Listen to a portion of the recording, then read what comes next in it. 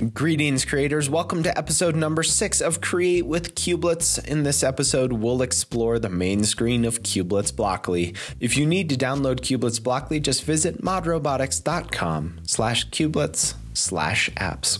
Start by connecting the battery cublet and hat, then power on. On the Cubelets Blockly pairing screen, you should see your cublet appear below step number 2. Select it to connect. Or if you want to jump directly into Blockly programming without pairing, you can press this little skip to link in the lower right. This will take you to the main Blockly screen where you can create, load, and save programs. But you won't be able to actually program a specific kubelet until you've paired with a robot construction. Press this little exclamation point to return to the pairing screen. From here, make sure your Bluetooth hat has been selected, then click Connect. This returns you to the main Blockly screen. There are a few main parts of the Blockly screen. On the left is the Blockly Blocks menu. It contains all of the available code blocks for creating Blockly programs. Just click and drag a block to bring it to the canvas. Just like that, it's pretty easy. The canvas is the main window for creating and editing Blockly programs. On the canvas, there are some controls. The first will center your Blockly program on the canvas.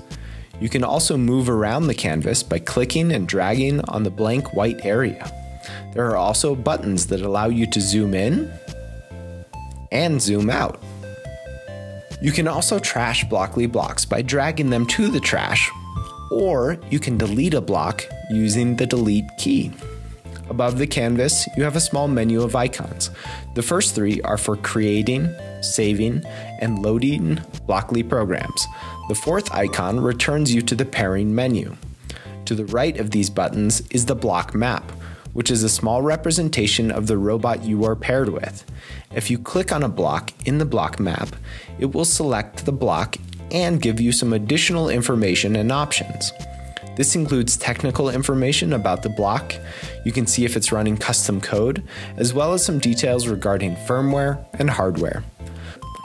Below the technical information, there are a couple of buttons. One restores the default program or personality to the kubelet, and the next one is the Program Selected Kubelet button, which will take the current open tab and send that program to the kubelet. Finally, in the upper right-hand corner is the Help button, which will give you a few different options for troubleshooting. Remember, if you're having trouble and can't find a fix, you can always reach out to our support team at support@modrobotics.com. This concludes this episode covering the main areas of Cubelets Blockly. Watch the next episode to get an overview of how to create, name, and save a Blockly program. Until next time, have fun creating with Cubelets.